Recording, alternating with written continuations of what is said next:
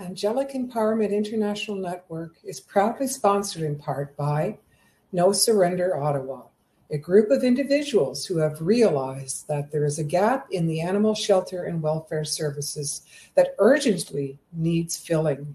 No Surrender, with a focus on keeping people and pets together through good times and bad times, and aims to fill that gap. Please help support our animals. For more information, go to facebook.com/No Surrender Ottawa or www.nosurrender.ca. Offer a donation, foster, adopt. All the links are provided for you in the description box. No Surrender, keeping people and their pets together.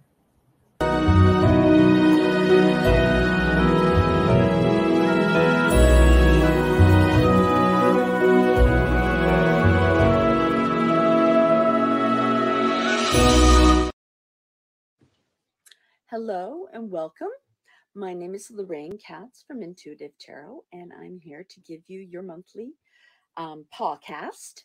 I am reading again from my favorite decks, the Osho Zen Buddhist Influenced Tarot deck and the Druid Animal Oracle deck, which you can probably see in the background here.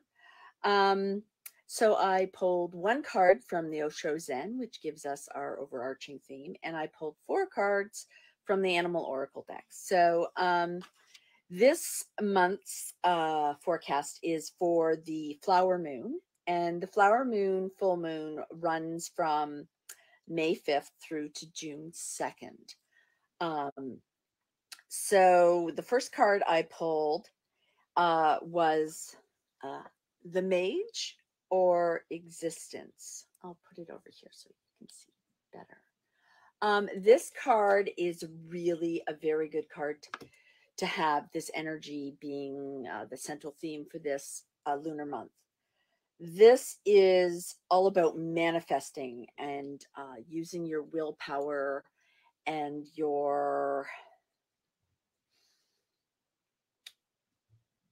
confidence is like really strong this month. That's what this card talks to me about. And it talks about feeling very secure and confident. The figure in this card is sitting on a lotus leaf. So feeling very relaxed and in your power, literally empowered and able to make a wish on a star, manifest what you've been dreaming of, or helping it. You have all the tools and resources, skill, power. It's just a matter of intent and a bit of push to make what you want happen. So that's a really positive card for our overarching theme. The month starts off with the first week around May 5th through to the 12th. With some tension.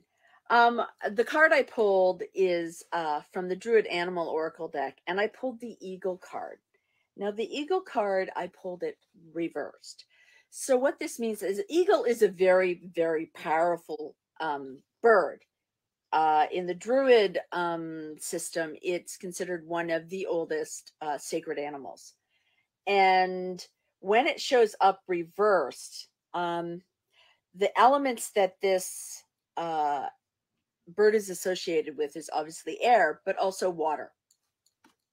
So when this card shows up reversed, it's not so much about air, which is thoughts and beliefs, concepts, but instead it's about water, and water is about emotion. So when this card shows up reversed, it's saying that you don't want to overanalyze. You don't want to be all in your head at this time. It's about leading with your heart and trusting your heart. So go with your emotions. I mean, back it up with the intellect and everything, but it's about leading with your heart. The next card I pulled is Bear. We get Bear fairly often, I think. We've had Bear before. Bear is the energy that is going to be here in our lunar month from May 13th to about the 19th. And bear is all about primal power. It's tapping into your earthier side. It's about nurturing. Mama bear, think mama bear, protective kind of nurturing. And sometimes it's yourself that you're being protective of, not always somebody else. It also is a message to not just lead with your heart, but also to trust your instincts. Be fierce, but stay grounded. That's what this card to me talks about. And embracing your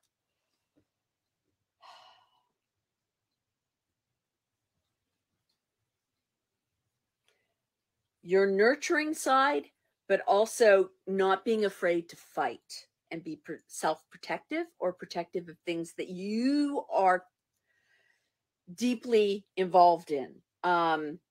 Make sure that people are not messing with your boundaries this week. The next week is another lovely card that I think we've had before. It's the Swan.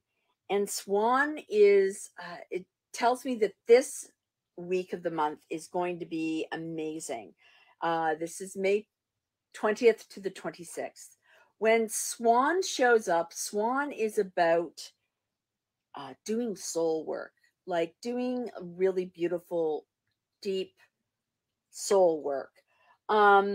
It's about having a grace while you're doing it too, like the ease of a swan just gliding across a lake, like it's glass, like it's just things comes gracefully and easily during this time when swan is energy is in your life.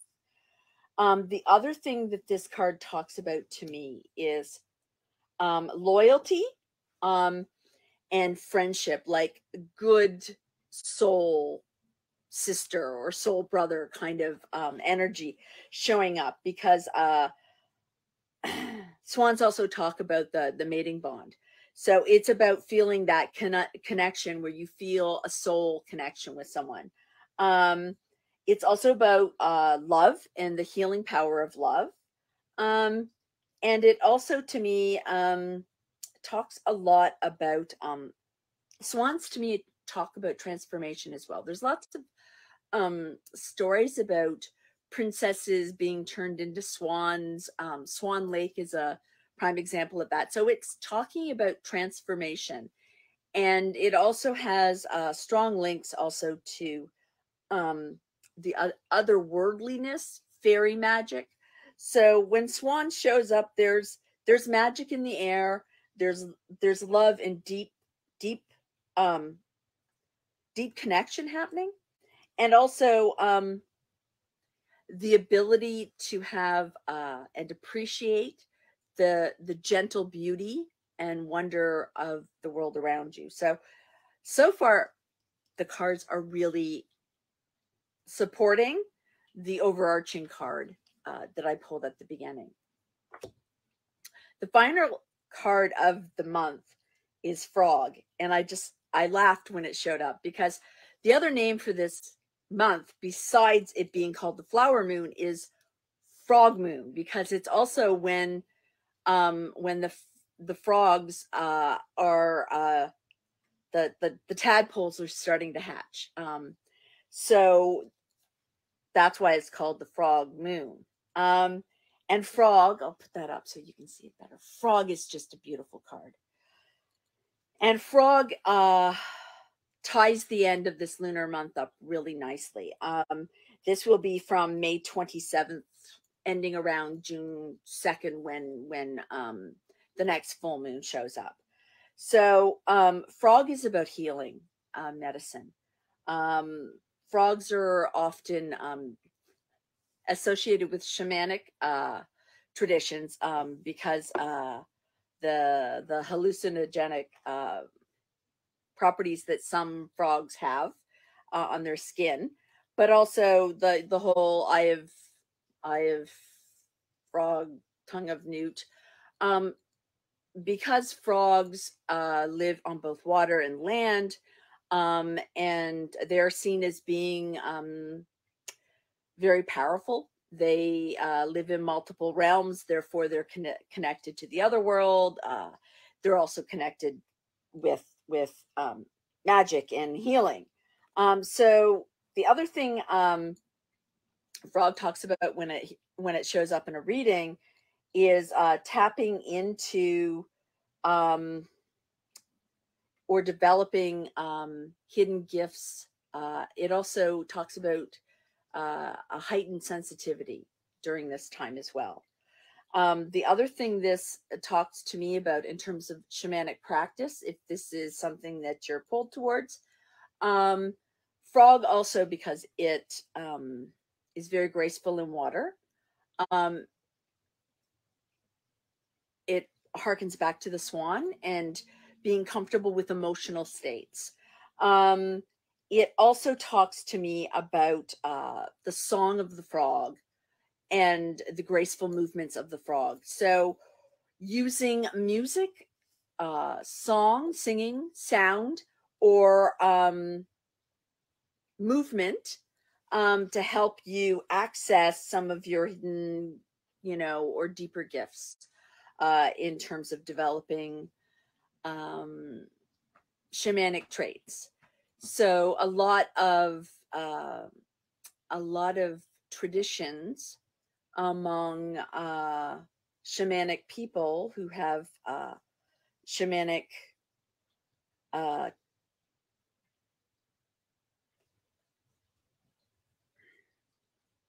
techniques that they use. A lot of those techniques to develop an altered state of consciousness revolve around sound and movement, song, dance, repetition of songs, repetition of a rhythm, repetition of a movement. So this to me hints that if it's something that you're working on, that you might want to incorporate some of these things in your practice. It also could just be you need to sing and dance and have fun. If you're not working on shamanic, developing your shamanic talents. The other thing that this card talks to me about is the idea of going beneath the surface, because frogs will swim deep in the water. So not just accepting something on the surface, going a little bit deeper, which again brings us full circle and back to the eagle that is diving into the water to catch the fish. So it also talks to me, I'll do a quick overview. So this month is all about making your dreams come true, manifesting your heart's desire, feeling calm and relaxed and in a place of feeling secure. The first week from May 5th through 12th, we have the Eagle Reverse, which is talking about going deeper into something that might be new territory for you. So leaving the safe intellectual realm and going deeper into something emotional. And eagles also have to do with clarity. So getting a real sense of the direction you want to be moving in. The second week of this lunar month, we have Bear showing up. That's May 13th to 19th. This is about being protective, perhaps, of your space, your time, your energy, the project that you're taking on, or whatever it is you're developing, and going with your instincts. Lead with your heart, then follow your instincts. And then the third week of the lunar month will find you literally in a state of grace, feeling like everything is beautiful and clean, and there's a lot of love and support. There's connections happening. It feels like there's a lot of there's like magic in the air, and you can tap into it. And the final week of this full flower moon, full frog moon is the frog, and this is all about healing medicine, transforming, and shape-shifting is also part of the theme in this month. And then you also have the idea of developing hidden gifts, increased sensitivity, and things are not always what they appear on the surface. So look a little closer. So that's what I have for you this lunar month. I hope my reading has been helpful and that you can go through this month feeling much more positive, because these cards are really, really good. Like, I haven't seen a month this good in a long time. So I wish you the best. I will hopefully see you next month. We'll be doing the Strawberry Moon in June. And I think we might be doing a fundraising, if I remember correctly, for